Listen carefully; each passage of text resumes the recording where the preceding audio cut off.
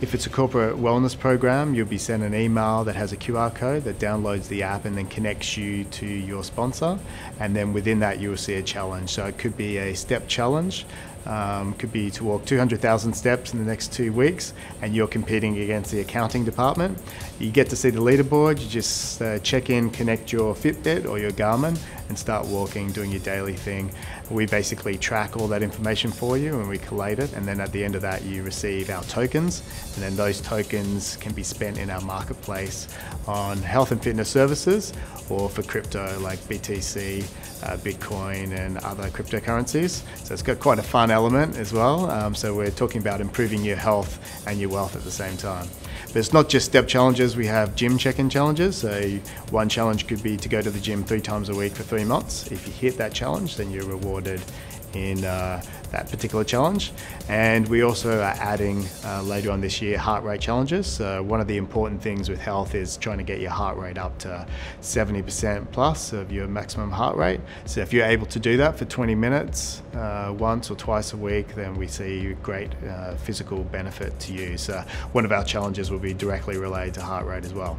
All of our challenges have a sponsor, and so as long as you complete the challenge, then you'll get a reward at the end of it.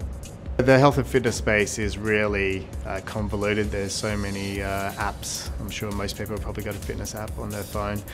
So yeah, our platform, we're hoping to bring a lot of that together. So first of all, through the data, we're hoping to bring all that into one place, because a lot of the data that you have about you as a person is really valuable, and so you don't want to distribute it through everywhere. So the first thing is, let's bring it all together, and that's unique to us.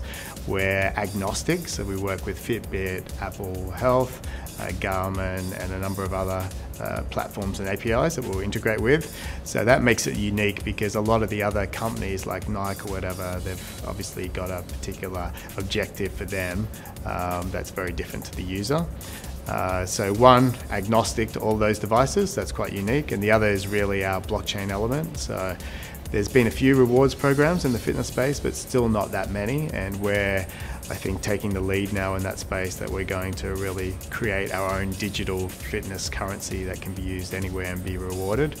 I think a lot of the problems with reward systems that are linked perhaps to an airline or whatever is, again, it's not really open, it's not available to everyone, whereas from day one our vision is to be a global health and fitness currency that you can use it anywhere in the world, and that's where blockchain and cryptocurrency allows us to do that. Sort of removes the barriers of geographic location and things like that as well.